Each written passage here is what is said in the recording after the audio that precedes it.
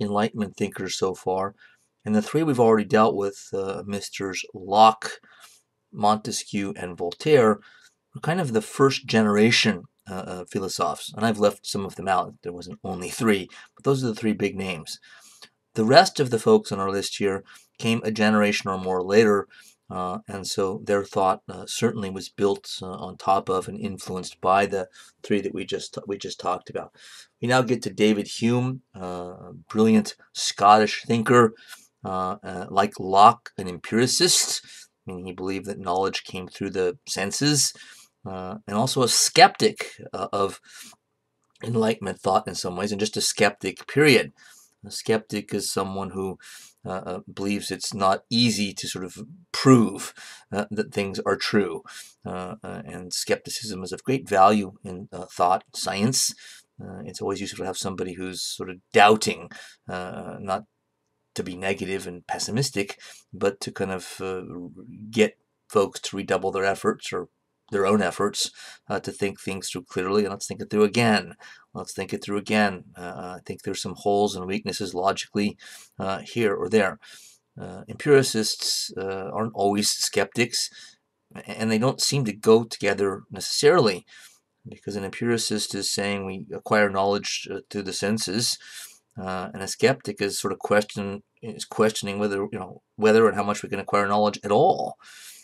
So in that sense, they seem to be opposites. But I think the easiest way to think of this for our purposes is to say Hume believed the only way to have anything close to an understanding of the world is by empirical knowledge, evidence that we gather through sight and sound and experiments and observation. Right? I mean, sight.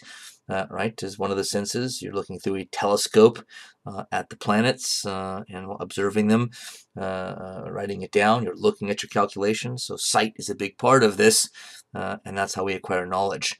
But he's saying that there's so much to be skeptical of in terms of what human beings can know. The only thing that keeps us safe and on the right track, at all, is commitment to empirical knowledge. That kind of experiment, observation-oriented, kind of Francis Bacon type inductive reasoning. But it's also, continuously helpful to be skeptical. So an empiricist like John Locke, but more consistent, I think, in his empiricism than Locke. I mentioned Locke's political philosophy, at least in passing, can be seen as not quite very empirical, but so can the blank slate that we talked about. And I kind of forgot to say that, so I'm going to say it here quickly. But what is it about observation? How do you observe through the senses that the mind is a blank slate at birth? I mean, in the 18th century anyway, when you don't have instruments that can, peek inside somebody's body or head, and there's no subject of neuroscience, and how did he know that empirically? And yet, the blank slate idea does take off in the Enlightenment, which I think bears our scrutiny. I'm going to take this off because I'm not talking about David Hume at the moment, but the blank slate idea was incredibly popular with Enlightenment thinkers, and we need to, I think, get a grip on why, because some of it's going to come up indirectly as we go on here. Locke's idea is remarkably exciting to the philosophers, because if the idea is to use Enlightenment thinking to reform the world, change it for the better, to make progress, what could be more exciting than thinking that when human beings are born, they're kind of these empty vessels, so that through education, all we have to do is fill up these young minds with Enlightenment stuff, and they'll, sort of when they become of age, they will not be able to wait to implement Enlightenment ideas into policy. So if we educate the whole society in Enlightenment ideas, we're filling up these blank slate, brains, heads, with only enlightened ideas and knowledge. Perfect. If only it were true. But of course, it turned out not to be true, that the mind is a blank slate. Although it's still fairly popular, I think, to believe that it's true. Although in the social sciences and humanities, although sciences seem to disprove it, there's not always a total connection between science on one side and the social sciences and humanities on the other side. That's a good example of it, maybe the best. So back to Hume.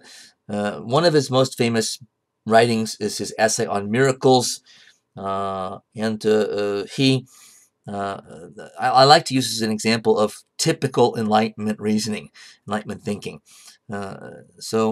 Hume admits up front that we can't really prove or disprove miracle stories in the Bible.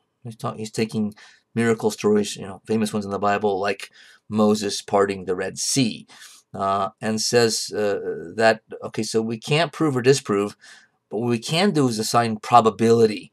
And probability is a big sort of thing in the Enlightenment, because you might not be able to prove something, but you can sort of make a case that something is more likely than something else.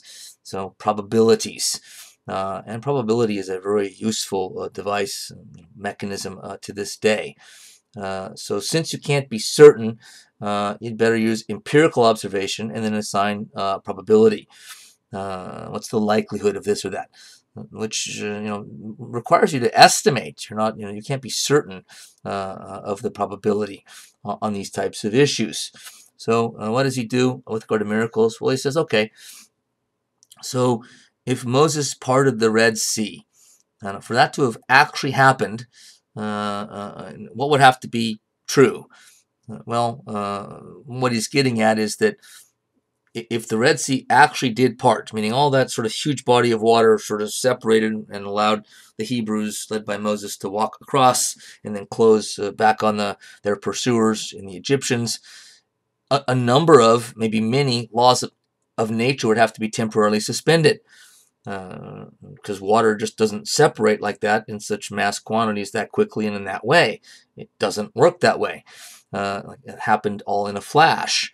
So he's saying, okay, what's the probability that happened? Well, how can we know? Well, how many of us have ever seen that happen, something like that? How many of us have ever known anyone who's seen something like that happen? How many of us have ever written or read something other than the Bible that claims something like that happened? And the answer is supposed to be, and usually is, never. I says, okay, then what other explanation can there be for how this story about Moses parting the Red Sea got into the Bible?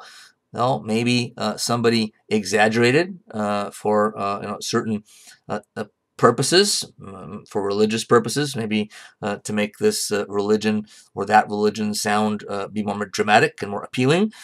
Maybe they misunderstood or misheard or made a series of errors. Maybe it was passed along the story through a number of generations, and it kind of like the classic fish story. I caught a fish this big, and as you tell the story, it gets bigger and more impressive over time.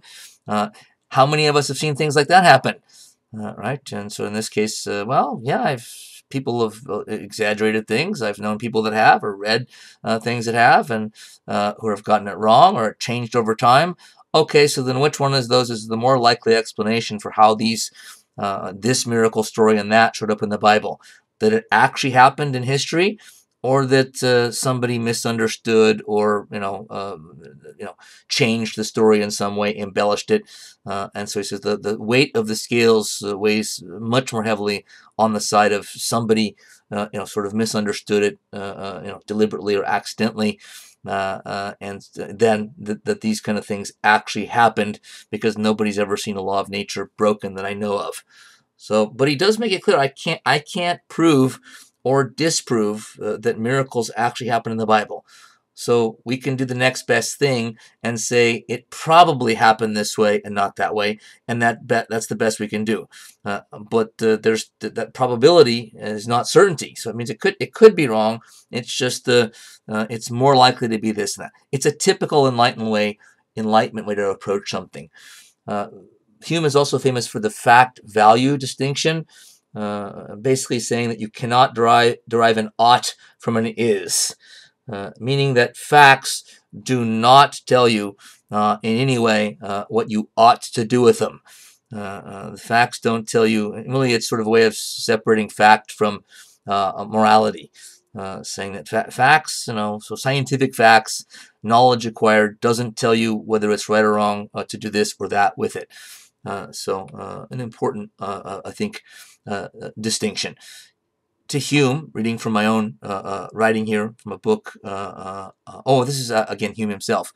So to Hume, the main use of history is, quote, only to discover the constant and universal principles of human nature by showing men in all varieties of circumstances and situations and furnishing us with materials from which we may form our observations and become acquainted with the regular springs of human action and behavior. These records of wars, intrigues, factions, and revolutions are so many collections of experiments by which the politician or moral philosopher fixes the principles of his science, as the same manner as the physician or natural philosopher, which means kind of like biologist, becomes acquainted with the nature of plants, mineral, and other external objects by the experiments which he forms concerning them. So Hume is saying the purpose of history, its usefulness, or at least its main purpose, is that it offers us something kind of like already finished, already done laboratory experiments about human nature, which I already said that earlier. This is a very common idea in the Enlightenment, but maybe he's most famous for putting it forward. But it also shows that something else I said, part of our list of values, when we talked about the overall values of the Enlightenment, that the philosophers really felt we needed to understand the basics of human nature. What is it that all human beings have and share in common? And they did believe, and he especially believed, that human nature was more or less fixed.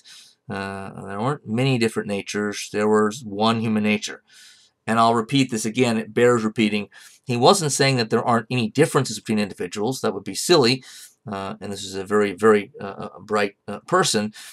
He's just saying that there are similarities, and we need to focus on those. He and the philosophers believed more than the differences.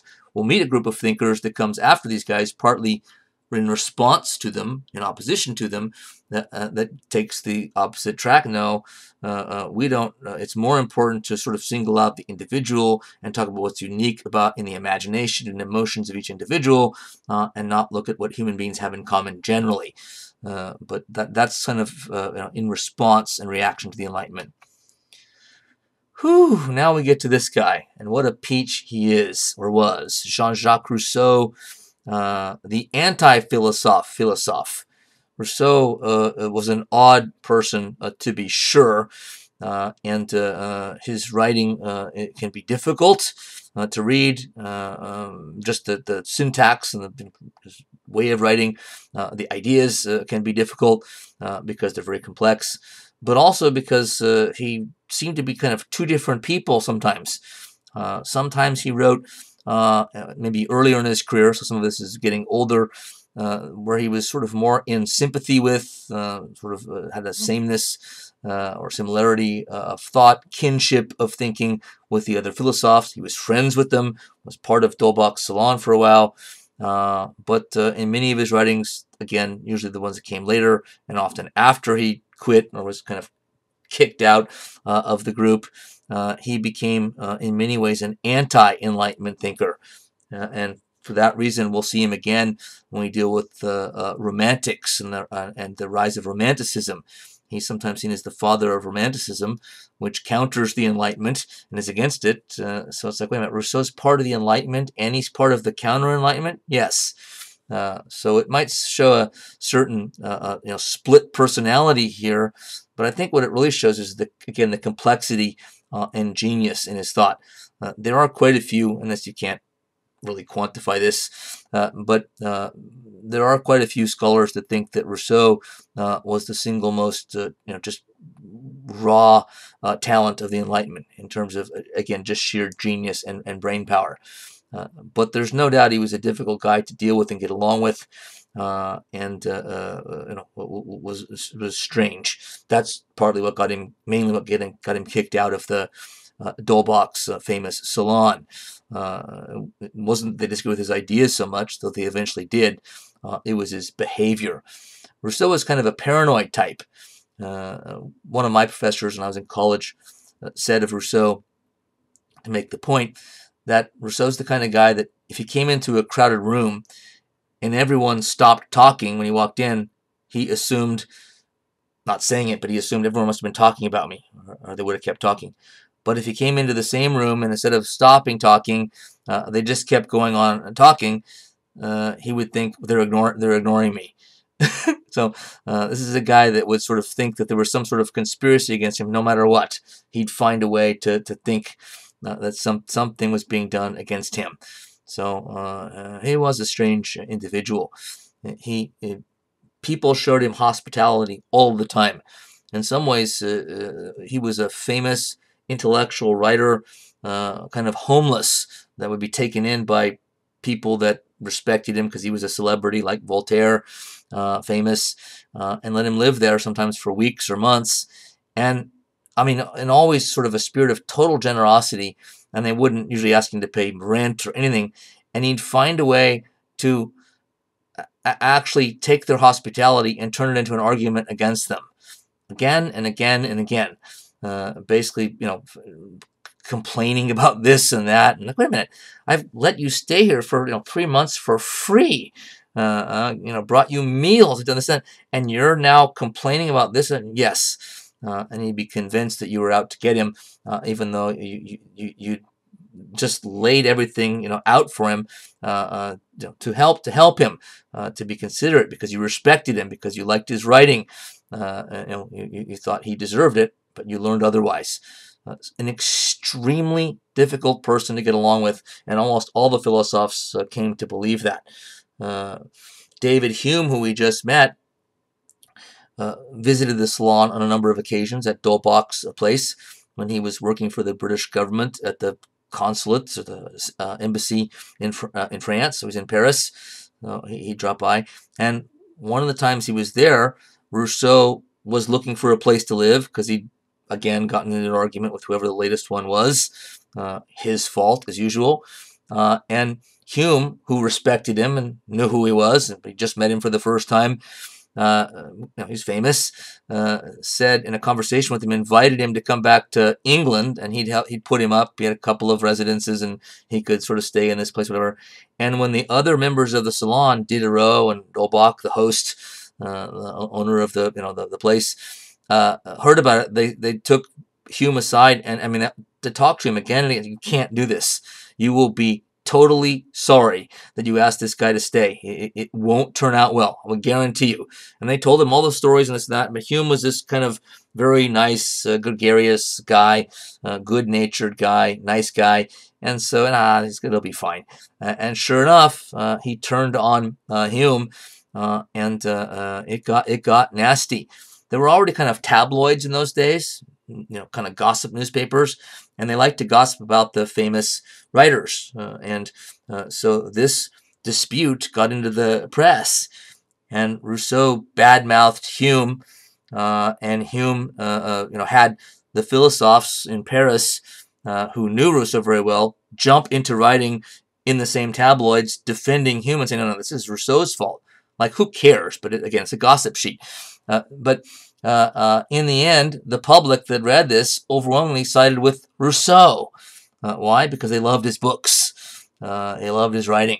And he wrote about human emotions and about living a simple life and simplicity being better. And so people kind of thought, well, he can't be the bad guy in all this. He's the guy who wrote this novel. There was more than one. La Nouvelle Heloise, for instance, that's sort of about human emotion and kind and considerate feelings, and how living sort of a natural, peaceful life back to nature or whatever is so wonderful, and it is wonderful, so he must be wonderful. That shows you how the public can often get things quite wrong. They got it totally wrong here.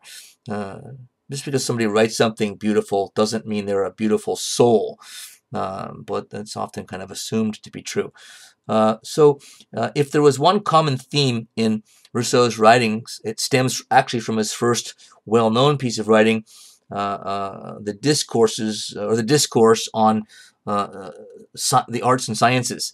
He was actually an unknown writer. He was a musician too, and music teacher to make ends meet.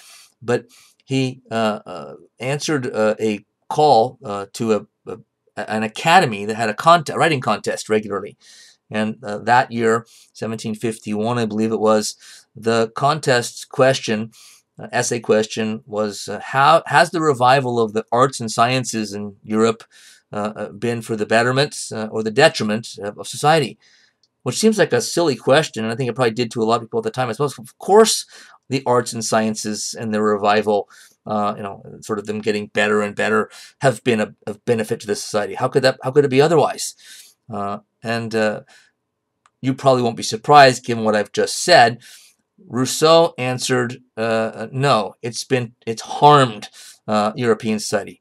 Science, too much emphasis on science and the arts and their advance has harmed our civilization and society. And he's the only one of all that, and there must have been many people that entered the contest that submitted an essay. He's the only one that answered in the negative, and he won the prize. So maybe it was just because he was the only one that sort of dared be unique enough to write, on that side of the question, but it was probably because it was a brilliant essay as well, as it was. He said famously, man was born free, and everywhere he is in chains. A famous statement. He claims in another later writing that when thinking about what he was going to write for the contest in 1751, how to answer that question, that he was walking in an orchard somewhere, and he got like a flash of insight and started getting palpitations, started sweating, had to sit down, and like came to him kind of like in this sort of eureka moment. I know the answer. This is kind of the answer to many questions, and really becomes, I think, the central focus, central idea of all of his writings, and that is that man was not just born free, but man was born good. Human beings are by nature good, and it's only society and society's institutions that have corrupted him. So human beings aren't sort of born sinfully, they're born good.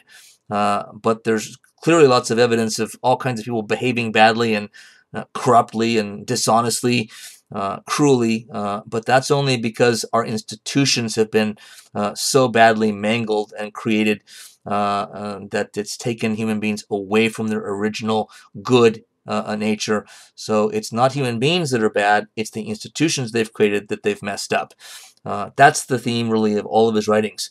Whether he's writing novels or philosophical treatises, The Social Contract was his contribution to political theory, what's the best type of government, or his novel called Emile, which is about education and his thoughts on how to improve the educational system of kids. But all of them really are based on that single idea. Human beings are good by nature. They're born good. And what screws it all up for everybody is our terrible, wicked society and social institutions around them. He was both progressive and sort of dangerous at the same time. He offered a trenchant critique of European society, brilliant in many ways, right on the money, I think, in many ways, but proposed solutions that were sort of dangerous, I believe. As one writer says on this, his genius, like someone we'll meet later on, Friedrich Nietzsche's, leaps off the page in flashes of insight, but becomes increasingly deeply compromised by personal fears, grudges, and paranoia, undercutting the verity, believability, and humanity of the remainder. So the quote there is saying, and this will be true, I think, of Nietzsche as well when we get to him, that his writing in the end was marred by his own problems.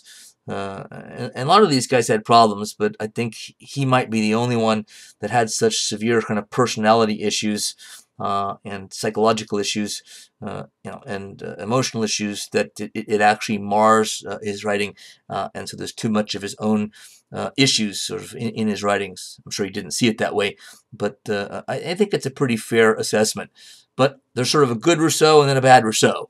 So the good Rousseau includes this statement. I forget where this comes from.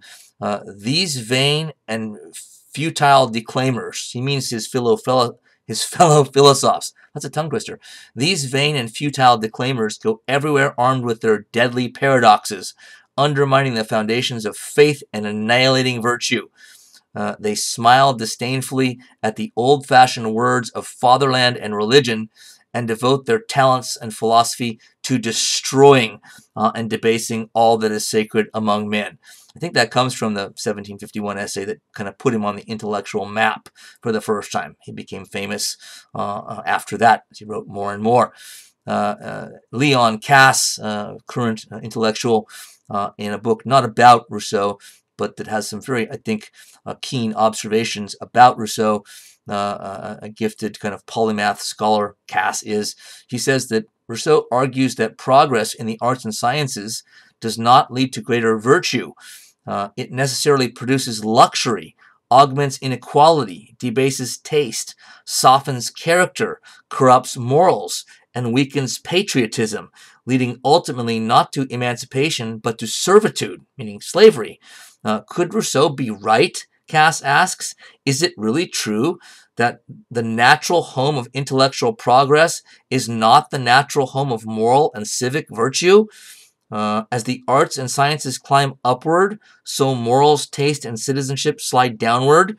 And goes on to say, and one causes the other, so that the arts and sciences can only flourish at the expense of morality and taste and commitment to citizenship, good citizenship.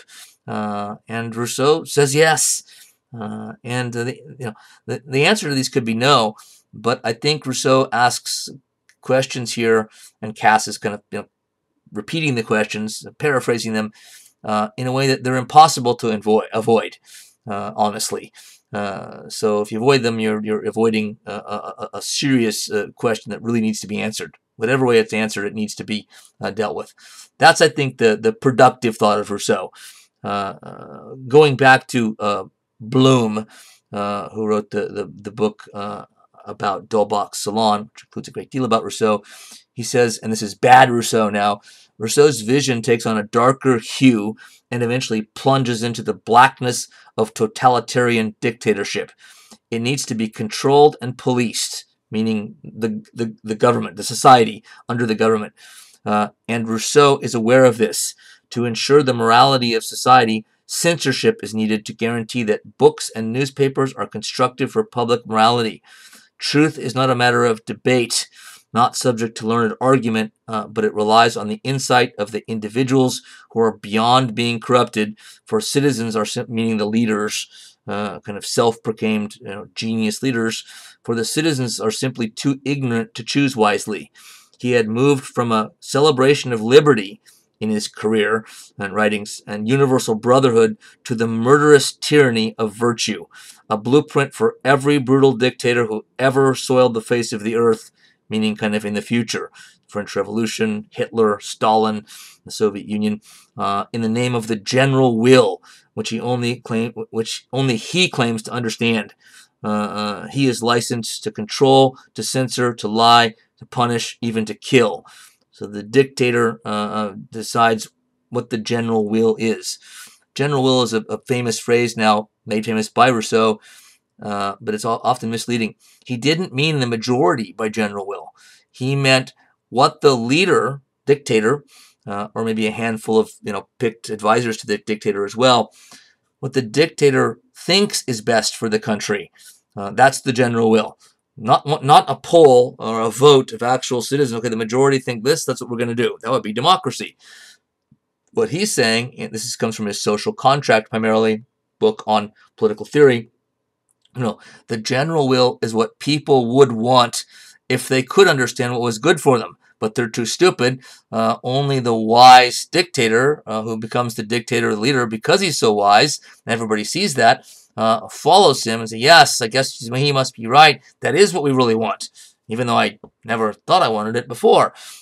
So his thinking, I do think, gets out of control, as Mr. Blom here believes, and not all scholars, but many others as well.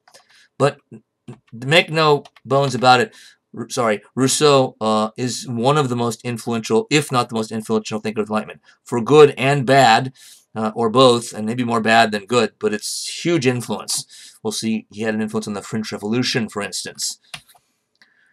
This brings us to yet another Frenchman. Remember, the Enlightenment is centered in France. Denis Diderot, the star of D'Holbach's Salon, and the editor of the greatest single intellectual project of the Enlightenment, the Encyclopedia, which came out in many, many volumes over a period of a number of years, over a couple decades.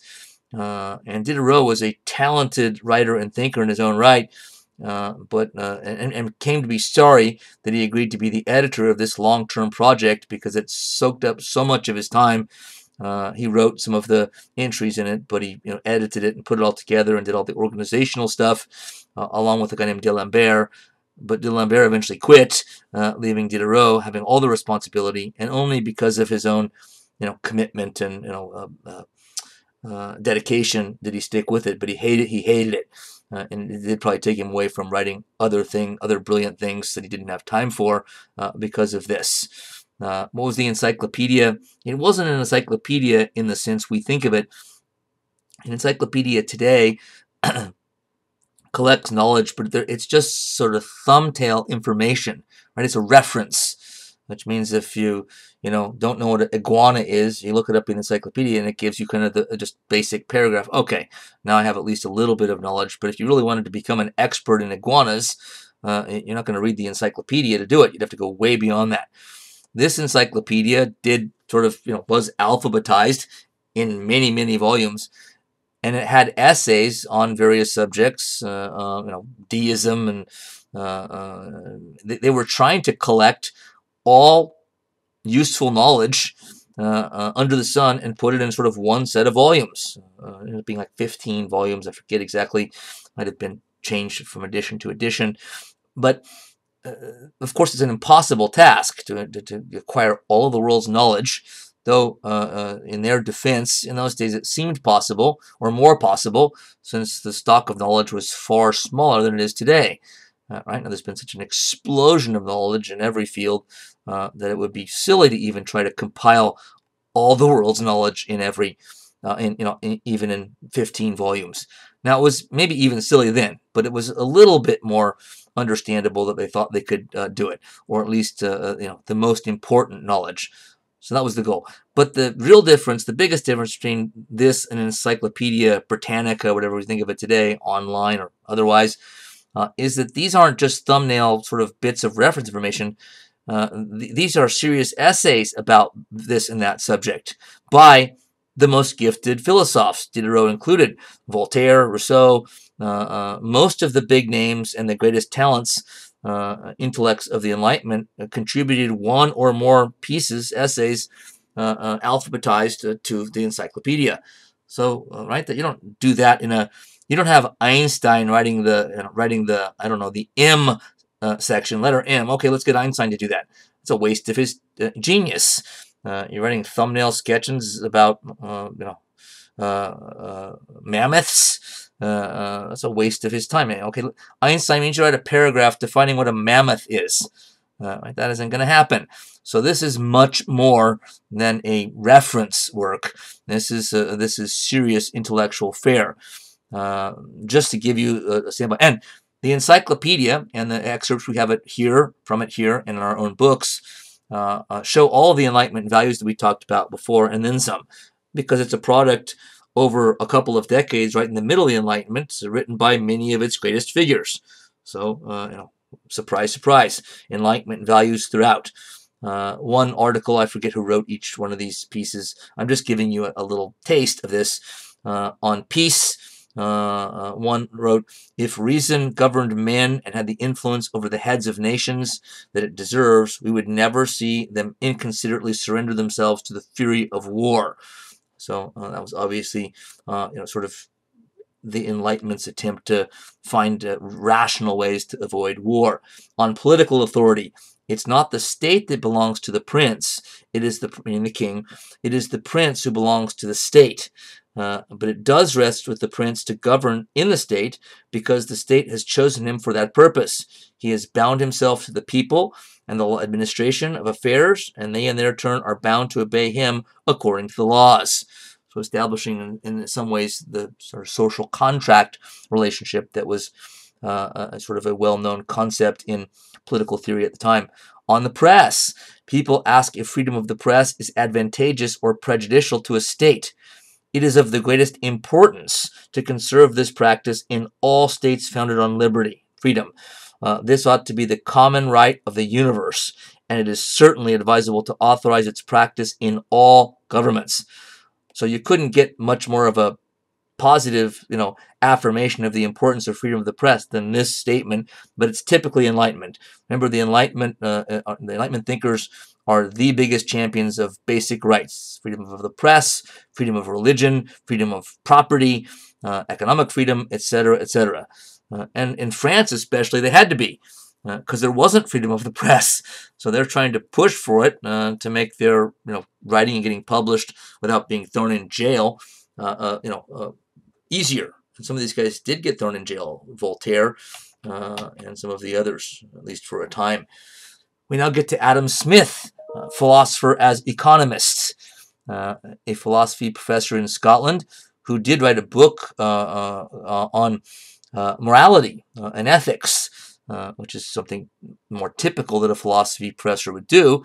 But his most famous book, you see on the right, The Wealth of Nations, is about economics, although he's a social thinker as well.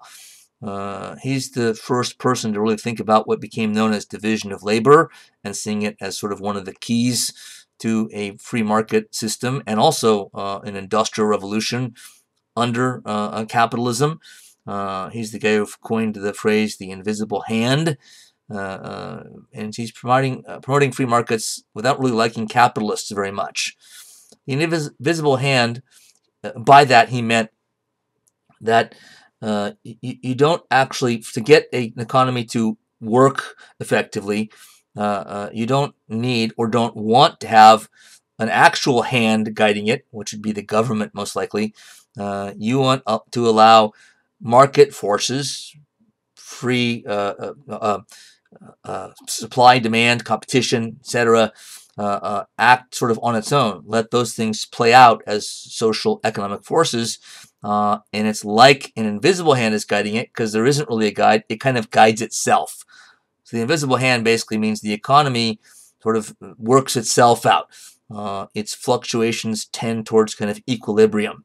And so it's better to leave it alone. Laissez-faire, the French word meaning hands off. He certainly was a supporter of that. As one commentator says about him, Smith sees the effect of division of labor on human personality as something to be embraced, not lamented. Commercial society is an intrinsic good because it is richly diverse, because it expresses and enhances the beauty of human differentiation. Commercial society is admirable, Smith says, a flowering of the human spirit, and not merely something ploddingly peaceful and opulent. So to unpack that, he's saying one of the things that makes capitalism beneficial and sort of something to recommend is not just wealth production, it's that it makes society more diverse. There's more creativity because of sort of market competition. It sort of enhances the idea, or it takes away sort of boring sameness and sort of moves away, at least in his view, from conformity. People have sort of a rich set of diverse ideas for business and otherwise, and so it kind of, even if the diversity is at first in business, it kind of filters down into society and the way people in such societies think. They're used to thinking creatively, finding market niches for a new business idea, whatever, and that in turn sort of influences their thinking about culture and everything else. It's kind of vague, but I do think there's something to it, and there's other writers later on in European history that sort of take it and sort of write more about this. Smith had reservations concerning the arrival and growth of commercial society, by which the author here means, again, capitalism. His strongest reservation concerns the dehumanization of workers that accompanies division of labor. He said in Wealth of Nations, about 300 pages in, the great body of people will become as stupid and as ignorant as is possible for a human creature to become if we allow division of labor to go without government intervention. So he's actually, in a sense, contradicting himself. He's saying invisible hand most of the time. But if we invalidate the invisible hand, it means no regulation. The government just allows market conditions to go where they go. People get hired and fired or whatever. So be it. We're going to have stupid and ignorant human beings, meaning the workers are going to be forced to work in this system so many god-awful hours for so low wages. They'll be so exhausted that they'll never have time to do anything, intellectual, never go to the library, never read a book, because they get off work and come home and go to eat and go to bed because they're exhausted, get up the next day and do the same thing. So he's misunderstood a great deal. Some people think because he was, the great writer in favor of free markets and capitalism, that he believed completely in sort of government sort of laissez-faire, hands-off policy, but he didn't. He believed in some important but limited government interventions to maintain humanity, so that the rough spots of capitalism that didn't lean in the direction of humanity would be kind of ironed out. So the division of labor means kind of a number of different things. In a factory system, in a industrial society, in a factory, kind of the assembly line concept, jobs are divided up into smaller and smaller pieces as the technology gets more sophisticated and production gets more effective. That's partly what makes it more effective. So you divide jobs into smaller and smaller pieces on an assembly line, and you get much more productivity that way, which is true. This was sort of one of the key concepts of the Industrial Revolution. And it was a little bit ahead of its time because it was right at the beginning of the Industrial Revolution. Well, how else would you do it? Well, the old-fashioned way, as I think know by now, was shopkeepers, artisans, craftsmen, shoemakers, who made the entire pair of shoes and taught their apprentices and journeymen to make the entire pair of shoes by hand, and all the steps.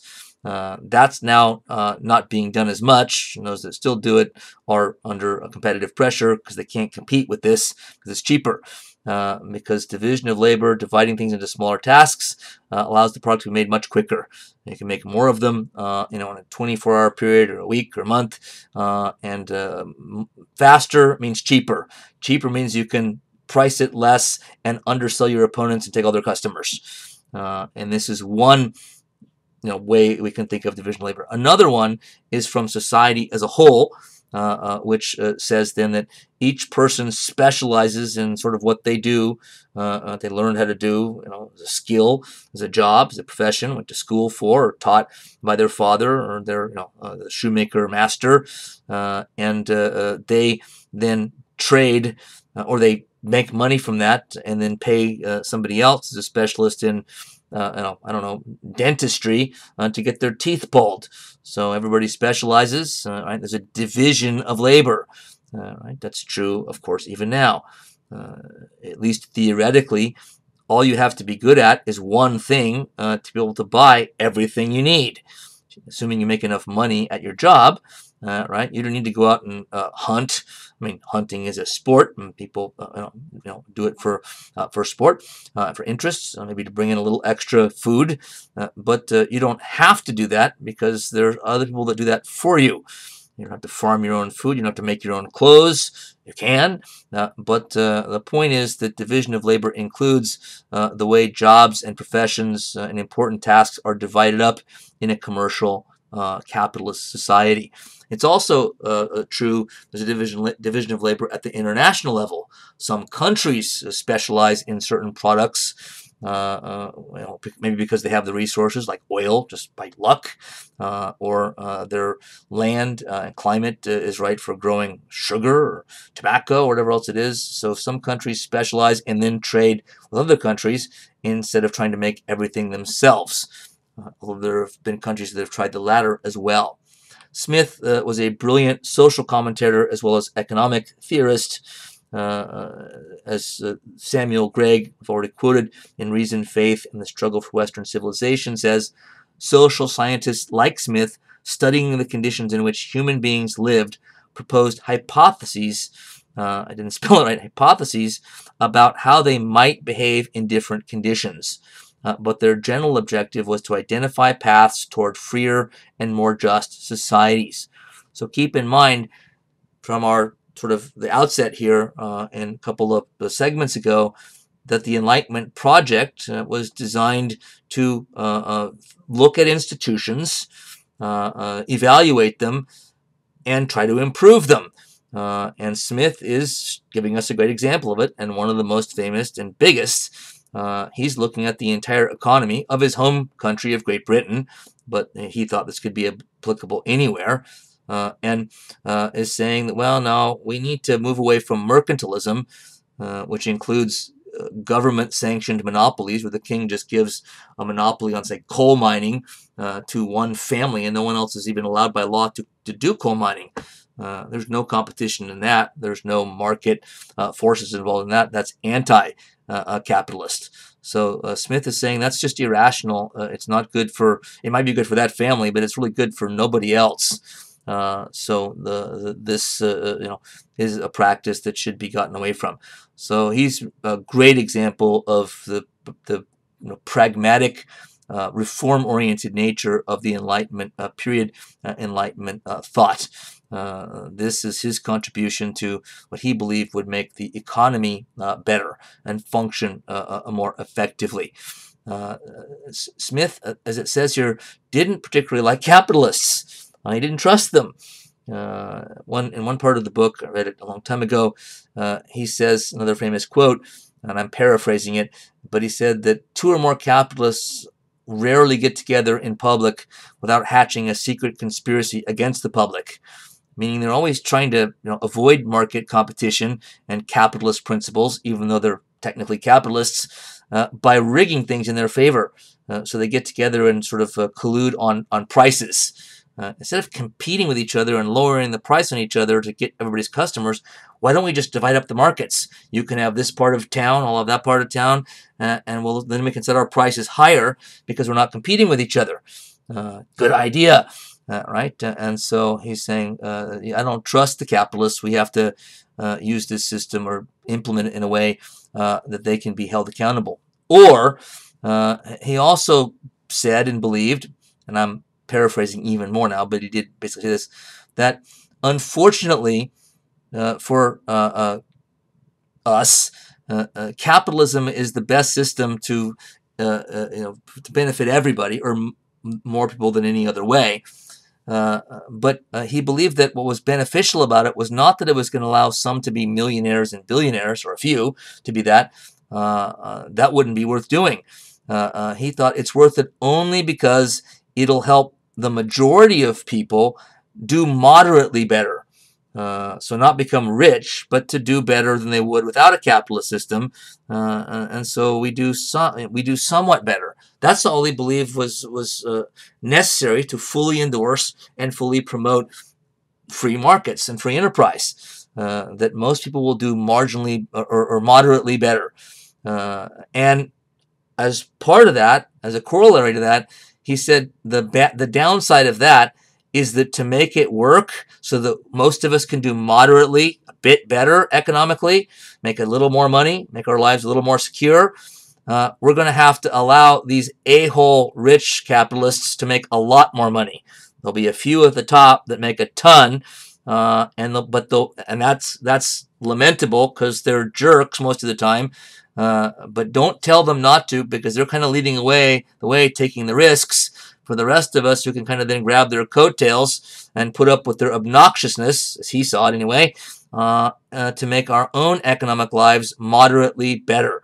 So he wasn't promoting capitalism, another misunderstanding commonly attributed to him, because he liked the idea of greed and wanted this to be this race to see who can sort of become the wealthiest. But he thought we just have to put up with these guys if we want the more important goal of making the rest of us moderately better off. Immanuel Kant, the little German philosophy professor who almost never left his little hometown in Germany and never traveled, little guy with a big brain. He was incredibly punctual. meaning he was on time for everything and did everything at the same time in a routine that he rarely broke. His neighbors knew it was like 3 o'clock in the afternoon without looking at a clock because they saw, Kant walking by their front yard on the sidewalk walking his dog. Oh, it must be 3 o'clock. There's Kant with his dog because he comes out at 3 every friggin' day. So a very meticulous individual in his personal life, but one of the most gifted thinkers, not just in the Enlightenment, but in all of the history of Western philosophy. But he did write an essay in 1784 called "What is Enlightenment?" Interestingly enough, and he didn't necessarily think of himself as an Enlightenment thinker, though we lump him in there, I think, correctly today. And he wasn't maybe in every way, but in many ways he sort of fits the bill almost perfectly. Famously in that essay, he says, "Dare to know, have the courage to use your own intelligence or your own reason. That's the motto of the Enlightenment." So he's sort of making this in some ways, this as a paean to the importance of critical thinking, thinking for yourself, using reason and using it wisely, and using it to make society and your own life better. So he also believed that the public use of reason must always be free, and it alone can bring enlightenment among men. So we have to have freedom of speech, freedom of inquiry, intellectual freedom in any decent society. So he was against war and thought that they're tried to lay out a sort of rational, philosophical way of sort of avoiding war. An enormously productive and fertile thinker of the Enlightenment. Another German, Gotthold Ephraim Lessing, wrote, among other things, a famous play called Nathan the Wise. And the main character in Nathan the Wise was based on a fictional character, but based on the life of one of his good friends, the Jewish scholar and Enlightenment thinker in his own right, Moses Mendelssohn. And one of the things that comes across in Lessing's work is that he emphasizes man, says here from the quote, in particular and man in general. And he believed that it was more important to focus on man in general than in the particular. We've already noted that that's a main Enlightenment idea and concept. He actually said to focus on man in particular was only to know fools and scoundrels.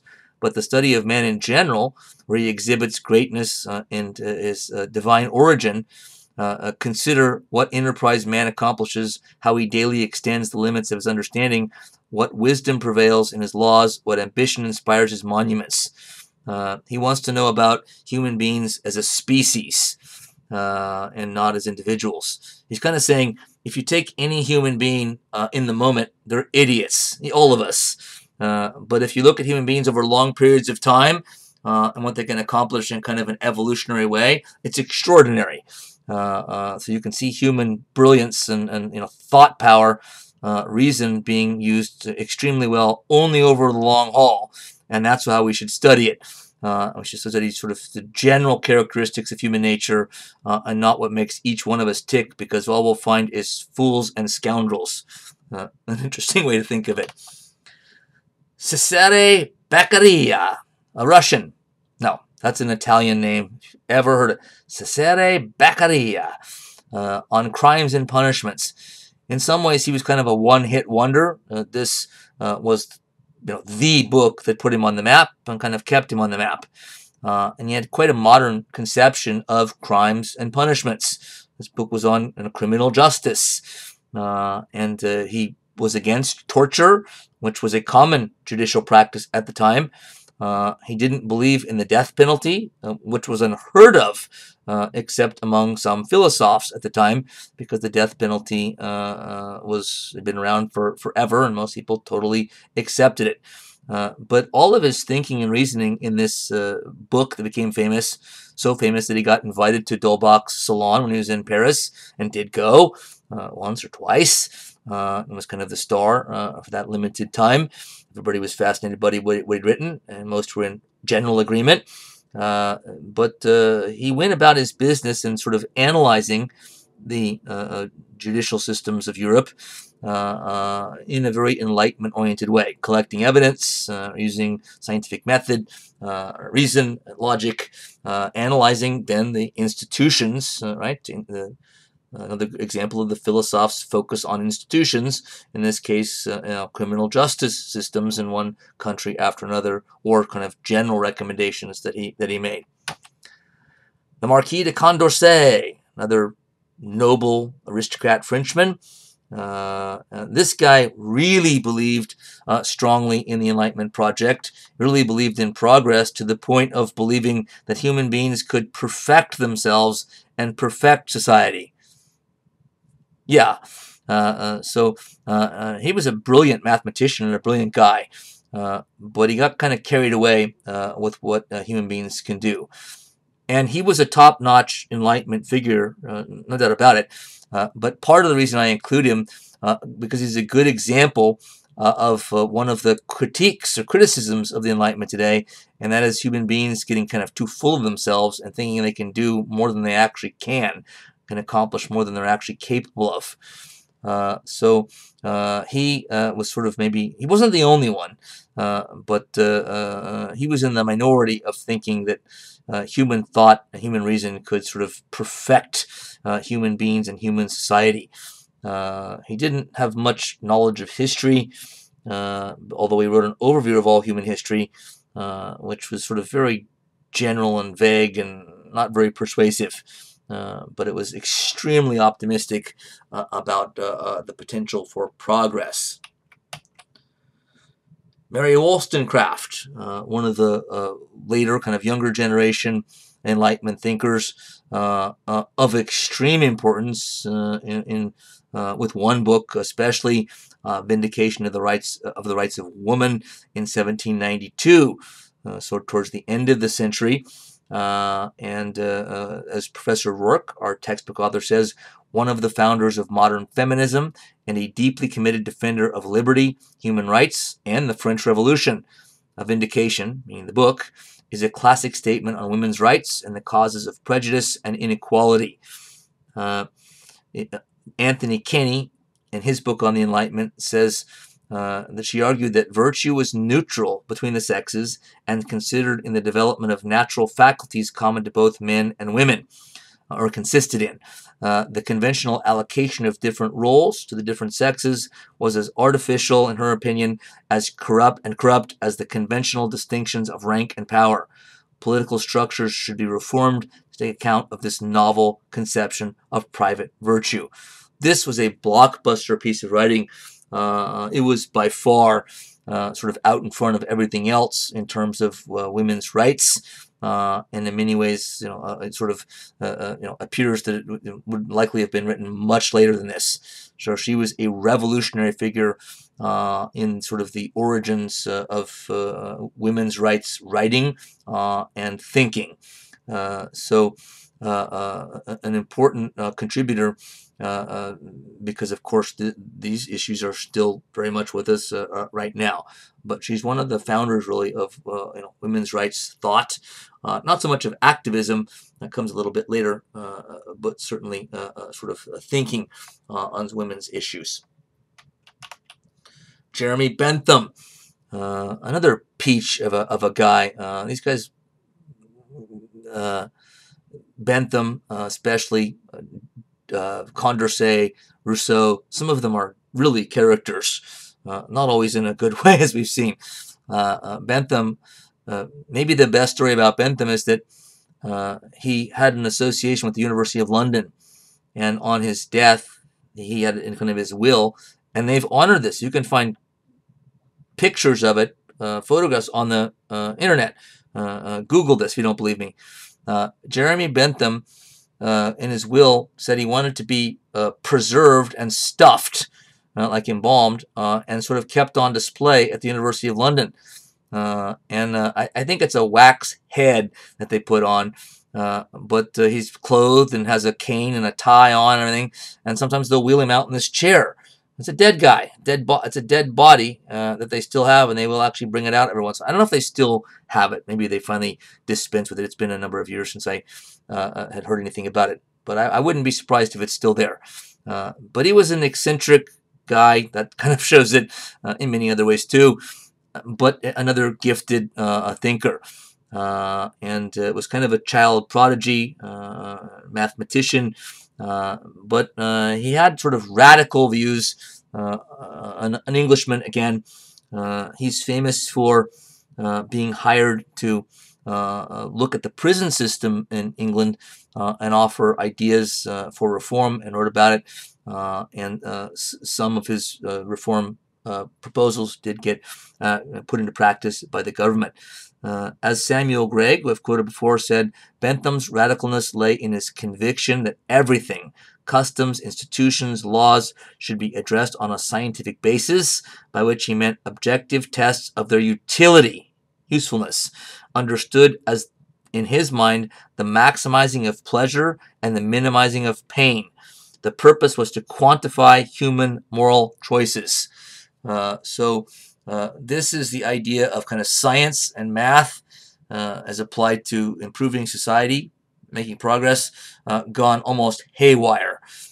So I put this on here again partly because it's an example of another one of the criticisms of the Enlightenment, which we saw, which is that this, it becomes sort of science and quantification and math is everything, and there's no other way to understand humanity and the world. Bentham takes this to an extreme. You can see in the middle, this is of course a modern poster, but he actually developed what he called a philosophic calculus. Felicity means happiness. He believed that happiness was based on maximizing pleasure, as it says, minimizing pain, literally. And so he had a way to measure it, and he thought he did. And he actually, so if we're going to measure whether something is going to bring more pain or pleasure than pain, we have to look at the duration of and whether it's worth doing. Whether, this is going to bring me pleasure, but is it worth doing? Well, it depends on how long it lasts, its intensity, its extent, its certainty, its purity, its what?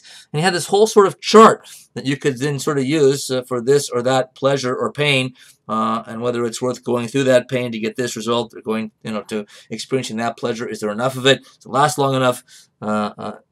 It's quantification again, gone mad. Not that he was mad. Again, he was a serious thinker and also a very talented one. But I think this is still in many ways an example of sort of an overemphasis on everything having to be scientific. If you're actually taking pleasure and pain, right, and happiness, and boiling it down to sort of numbers and statistics, that's saying something. Also, he's the father of the school of philosophy or thought, mainly specific to Great Britain, where he was from, of utilitarianism. And his best friend, James Mill, was a talented thinker and writer, also utilitarian. And James Mill's son, who's more famous than both of them, John Stuart Mill, also utilitarian thinker to some degree, but becomes one of the greatest thinkers of the 19th century, who we'll get to later as well. Bentham even had a hand in educating Mill's son, John Stuart, the more famous of all of them. Lastly, the Enlightenment and social justice. Since I started with sort of some of the things that the Enlightenment is criticized for, this is the one that it gets criticized the most for presently. Professor Perry says, modern critics condemn the Enlightenment for being inconsistent. But imagine the alternative. Absolute monarchs and monarchies, because they were against that. They wanted power to be spread out more, and more, some say by the people, if not total democracy. Established churches, which meant churches that you don't have an option. It's the state church, and you better be a Catholic or whatever, or leave. State-run torture chambers, where torture was considered a good thing, a totally legal and above-board thing. Censorship of speech and writing, so no basic freedoms, and maybe he could have added no freedom of property or right to private property, etc. So it's a good point. that there's plenty the Enlightenment can be criticized for. But these things that it established, if it hadn't established them or changed them, we might still have all these problems or horrors even now. But let's look at some of the ones that we can help us to make kind of a judgment on this, at least give us some background. The Enlightenment thinking on slavery.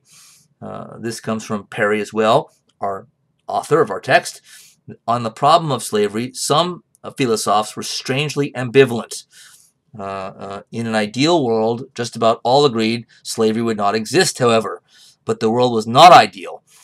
So many of them were basically saying we're going to have to put up with slavery even though we don't like it, which still comes across right as rather not good enough to us today. By the second half of the century, though, a new generation of philosophers launched bitter attacks on slavery. With Rousseau in the vanguard or lead, they condemned slavery as a violation of the natural rights of man. Remember, the Enlightenment basically believes in the idea of natural rights, natural law. And so Rousseau and others argued that it was a violation of the natural rights. Human beings were born to exercise reason and their own willpower, since they have reason and willpower.